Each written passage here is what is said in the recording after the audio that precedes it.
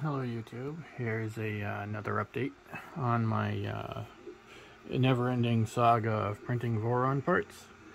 What I'm here to talk to you guys about today is random failures of printing.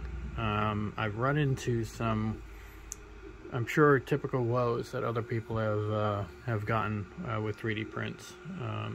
You know, the usual stuff stops sticking to the bed, you start getting weird output. You know, the time being reported on some prints doesn't match the same time as slicers. I've noticed that's been occurring, and a few other little minor things. First thing I want to touch on is I'm obviously still printing away in my Ender 3 S1 Pro. I've added a couple more things. I've added a light diffuser for the LED, so it doesn't kill me so much, because the light can be very bright when you're looking directly at it. Also helps with it doesn't need to add any more heat than there's already in that chamber at this point. The other thing, as you can tell, I've upgraded the cooling on it with a 5150 fan. And that seems to be working very well. Got that all adjusted. So here's where it started. On my last batch of prints, I was starting to do some of the skirt stuff. This is the front panel to the little screen, and of course some fan grills and backings. And I started noticing I was having a heck of a time keeping these things on the bed, but it's a little understandable. That's not a lot of surface area. That's smaller than usual. But if you take a real close look at it, you can see on the edge there, it's not even straight. So when I flip it over, I'm getting all kinds of separation and issues on the bed. Now, first I thought maybe the bed temp was too high, and maybe it was just warping it. But if you look, there's gaps everywhere in between all the lines, and that really shouldn't be that way. So I'm really starting to think that there was some sort of extrusion issue of some sort. So, and I was getting it on everything in this particular batch of printing. I didn't get it on the batch before this. I wasn't getting this type of weirdness. You know, so I mean, look at the lines over there on in the left here in the middle. Just looks like it's under extruding to me. Not heat related, because if it was heat related, these things would be all warped up, and they're not. And the issue wasn't the issue wasn't sticking to the bed, because he's all stuck. So after making a few changes, slowing some of the prints down, I ended up adding mouse ears to the thin portions on all four sides of all these, and I reprinted them. I actually may reprint some more, because I've been making some more tweaks on like the surface quality. It's fine, it's usable, but I kind of want it cleaner than that, because that's what I expect. So I ended up reprinting these. I got them to a satisfactory. I may reprint them again, the ones that I reprinted that I got in my box, but these ones are junk, so I'm throwing these out. Then I switched back to my black printing, the primary color, and I started getting weird oddity stuff with that too. And that's when I'm like, I have no clue what it's doing. I haven't changed my settings, nothing's changed, but I started getting, I mean, it looks like over extrusion or cooling, because I was getting I mean, everything just started going all to hell for no reason, and I've been printing parts for weeks. I mean, this was after making a bunch of adjustments, trying to get it cleaner, and you can see how it's not even, it's splitting, it wasn't even adhering. So I was just like, I have no clue what it's doing. This was another one that obviously failed. It ripped it right off the bed. That gave itself a little wig. And then, you know, I started reprinting some of the smaller, similar parts in that batch, and I started noticing this. And at first I thought, well, maybe there's an adhesion issue on the bed, but there isn't. That bed was super clean. Still starts looking like under extrusion to me. It wasn't too close to the bed, excuse me, or too far away either, because these were prints right before that. And as you can see, the bottom layers aren't horrible by any means. So, and that's glue, in case you're wondering, that washes off. It's water-based. I mean, could be a little better, but it's not anything that I would throw out if the rest of the print came out fine instead of whatever was going on here. So I'm like, alright. So I've been fudging around with it for like, I wasted an entire day last weekend getting these prints to just kind of print and then fail. And then kind of print and then like a weird shift or whatever.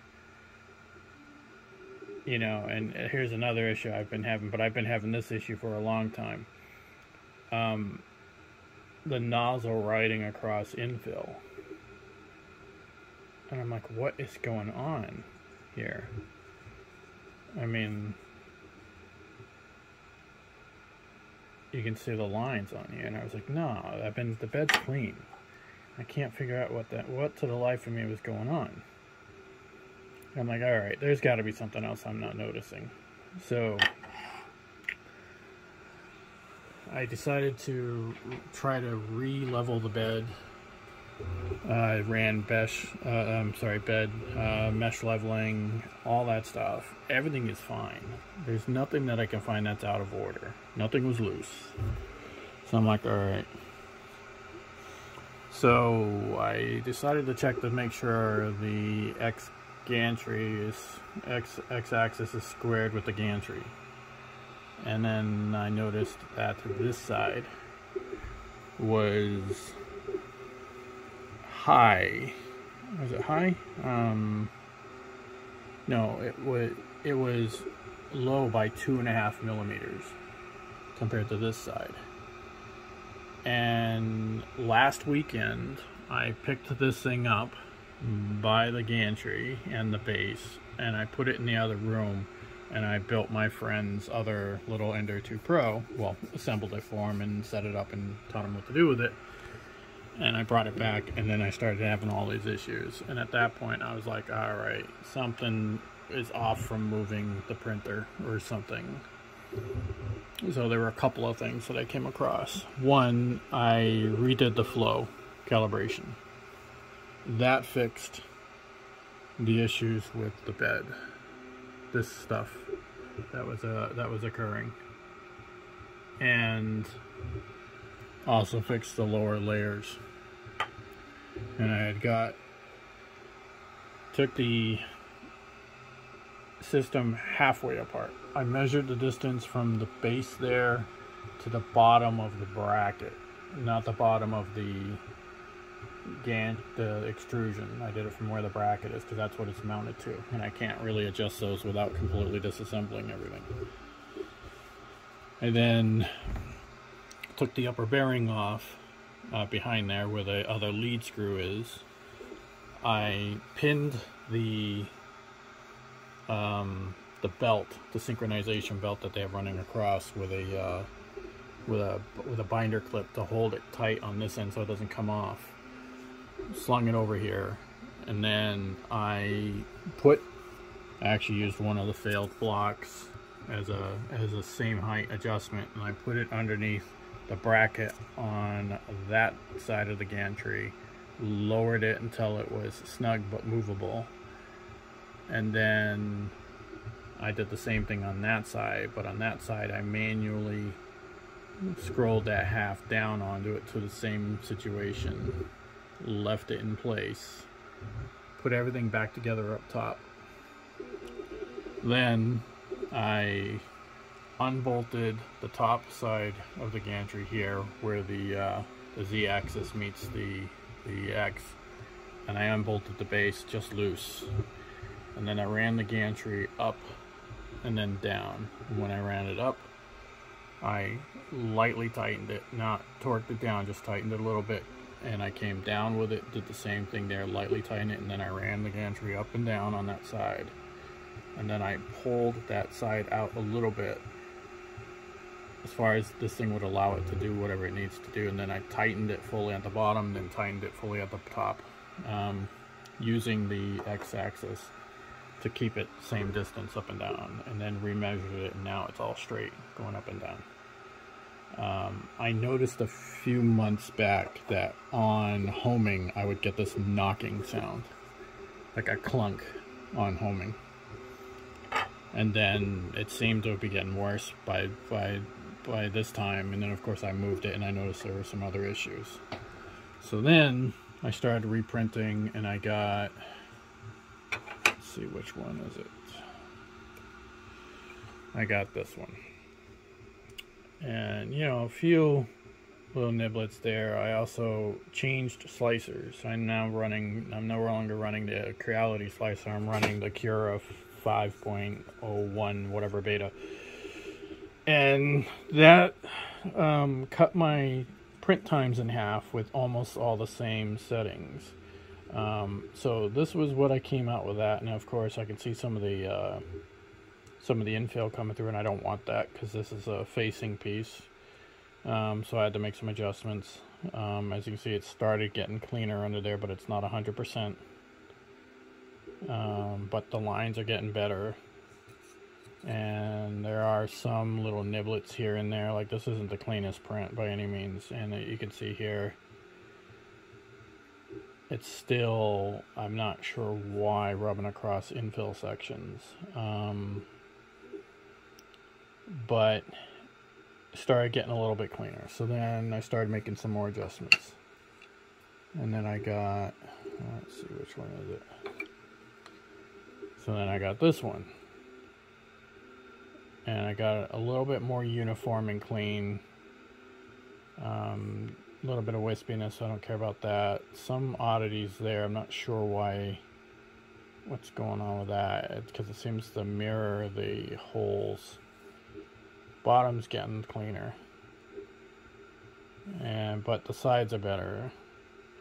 But there were some, like I said, some oddities in it, and then on this side I really noticed it, and I'm like, all right. So I made a few more adjustments, and now I'm down to here. Let's see if I can get it to zoom in. There we go. And now that cleaned that up. Even cleaner top surfaces. There's a little bit of stringing, but I'm not worrying about that. I'll clean that up in post-processing. That stuff I can take care of. Not a big whoop. There are some little niblets, but those are actually like here on this side, right there. I think it's on this corner, is it? Yeah, that's seam stuff, I believe. Which side is it? Yeah, I think that's all just seam stuff. So that's pretty much where we're sitting.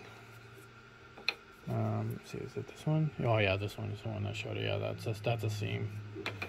But this is the final here. Got a little tiny corner warping that's not going to affect anything. The bottom's still perfectly flat. I did do some adjustments. I think I had elephant foot reduction. I don't need it, so I would turn that off. Or I dropped it down from 2 millimeters to 1 millimeter.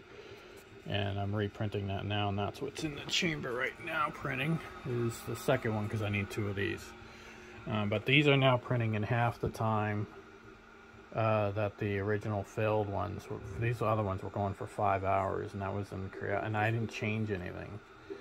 So other than cleaning up some of the wispy stuff, yeah, and a couple little things here or there, but a lot of these are actually, I looked at the sliced file, are where the seams are ending. A couple little minor things, but I am reprinting. I'm going to see what the next one should be a little better quality. But now, instead of me fiddling with the plate and screwing around with the extrusion and all that, I can just send the print and just let her go, and I don't even have to look at it, and it's staying on the bed. And then like I said, I cleaned up the tops because I wanted it to be a little bit cleaner, added another skin, and was it monotonic, whatever layer on the top, to make it a little bit cleaner. And I won't know, these should be accurate. I did do the cube test and everything, so I shouldn't have any problem with that. And I think the next pieces I have to print after the second one of this one finishes is the two B sides and then the motor holders, which sit on top of these, kind of like a crankcase, like a 4-bolt main type setup, we'll call it. So, but that's pretty much where I'm at now. I'm also getting a little bit more organized in my keeping track of what I've been printing, because it was getting pretty bad trying to keep track of everything. So I downloaded the parts list, the printed parts list, and imported it into Word, and now I'm just going through and I'm printing and marking everything off as I go to make sure I have everything that I need, so I'm not going to be behind.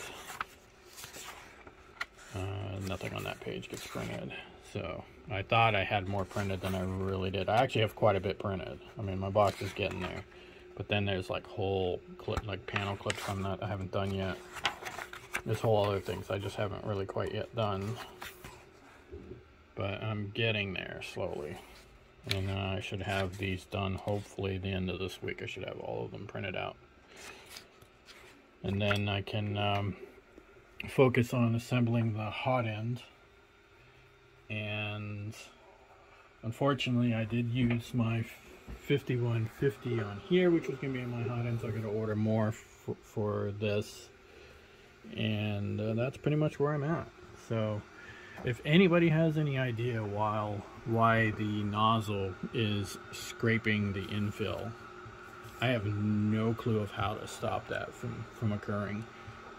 It's not scraping anything else, only infill. And when it runs across that infill, it makes that, I found that was the noise that I was hearing, that clunky kind of, I thought it was the rollers, and it's not. It's actually the infill and the nozzle making that noise. And it's been doing that since probably second week I've owned this. It's always done it, as far as I can tell. And that was even on the original Marlin firmware. So if anybody has any ideas or fixes on how to reduce that. I did reduce the infill flow by a few percentage, like 6%, and it seems to have lessened it, but I also don't want to weaken the parts. So I am running, I have to run the Voron spec print modes to make sure that the parts are as they were intended. So it's running, I believe, 40% infill, 0.2 layer height. So but if anybody knows, post in the comments below. It'd be appreciated. All right, I'll talk to you guys later. Bye.